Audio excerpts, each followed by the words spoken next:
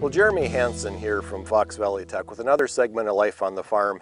And today I stopped Nick Van Wyken here from running the combine. And Nick, thanks for talking with me today. Oh, you're very welcome. But Nick Van Wyken Farms in Outagamie County. And you're one of the first combines that I actively see out this season combining winter wheat. And Nick, tell me a little bit, how is it combining so far? It's a little tough. It's a little slow going. There's a lot of straw out here. Yields are really, really good. Well above 100 bushel an acre area. So we're pretty happy. Okay, that was one of my questions is yield, over 100 bushels. I made a lot of bets with farmers that they'd be yielding over 100 bushels this year, so thank you for that.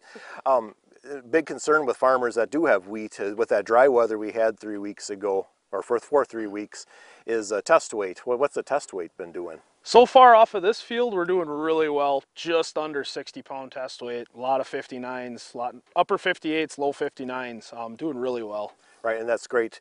But you guys do have some inputs on this field, correct? Oh, absolutely, absolutely. So what did you actually do to get this crop to this point? Well, it started last year with a great fall. We were able to get it in early. All winter was great for us, but then this year it really started to work. We split up our applications of nitrogen with a new setup of stream bars that we did, and then we had a flag leaf fungicide application and a second one for head scab. Perfect, and then it's obviously responded very well. Yep. So Nick, combining wheat can be a little tricky, with some of the moisture and humidity in the air. And we're actually later in the afternoon today. And why do we wait till the afternoon to combine today? Well, usually overnight we pull into we lose our wind, air gets a lot more humid, more dense, just kind of gathers on that straw, and you can't get it through the machine here. Just pretty much, and then the grain will actually soak up a lot of moisture also, so the moisture of the grain will become a little bit wetter.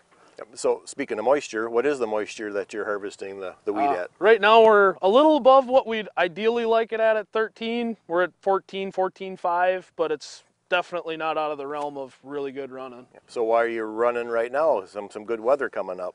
Yeah, we got some really good weather coming up. We don't want to have it lay down because it's all standing really nice and it's going through pretty good, and we just don't want to run into that where it lays flat, because then the stalks take longer to dry out during the day and becomes a real miserable nightmare for us. Right, and tell me a little bit about the combining with the straw maybe a little on the tough side.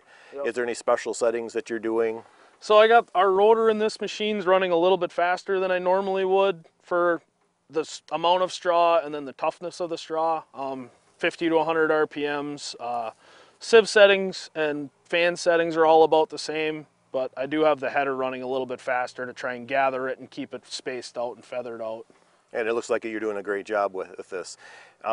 Finally, Nick, I've been telling farmers for the last couple of months that we should probably be marketing some of our crop. Did you guys partake in any of the pre-selling?